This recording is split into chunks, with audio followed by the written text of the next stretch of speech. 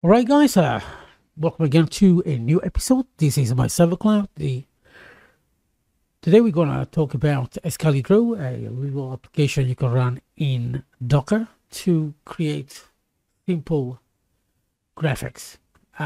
We use it for charts and creating infrastructure, draw, so we can actually know exactly what we do. You know, Technically, we don't do tutorials anymore, but we like now to post on the channel ideas what we use on our daily basis application to run my server cloud. So anyway, without any delay, we are running on Proxmox. We're running a copy of Ubuntu where we got Docker and Portainer installed. There are, let's say, a couple of ways to do it.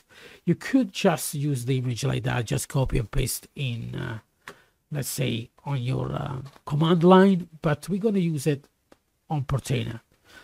So technically, let's go to the dashboard. We got containers already running, by the way. Yeah, we already got Excalidraw.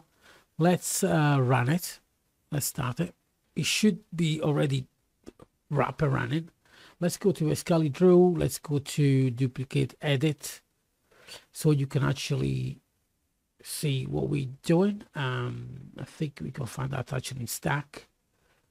Where are we? Here we go. Excalidraw editor, and this is what we're actually running. We got this one from the GitHub. If we go to, for example, the Docker Compose YAML file, we get most of the information on this page. Okay, from here, and the actual image can be taken from this page here.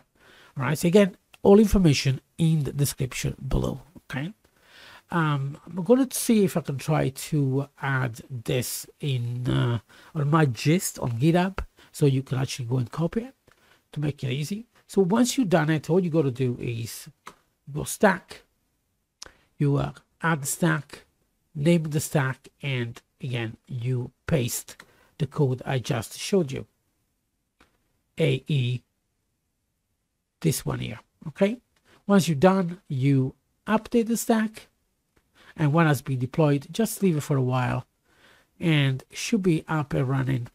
All you got to do, just click on the port and it should be, as you can see, up and running. We're already playing around with it. Let's say delete this.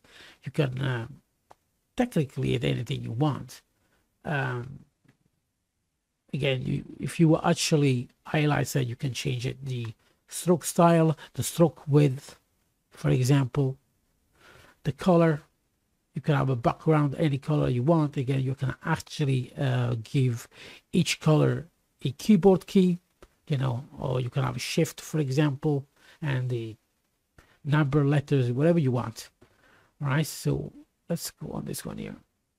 So you can actually see here, those are letters, right? Those are shift and the numbers.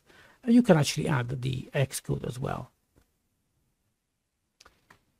The sloppiness, the edges as you want it, all right? The opacity, the layers. And again, you can actually add text as well if you want. You can actually add image, okay? And again, you also have AI tools, frame tools, web event, laser pointers, text to diagram. There's a lot of things you could do, right? And you can actually create a wireframe to code as well. This is quite nice. And again, guys, it's free, open source, and you can run it on your local machine. So I hope you enjoyed it, guys. And don't forget, like, subscribe if you want to, if you like it. Don't forget to share it with your friends, colleagues, and thank you so much for joining us. I'll see you next time.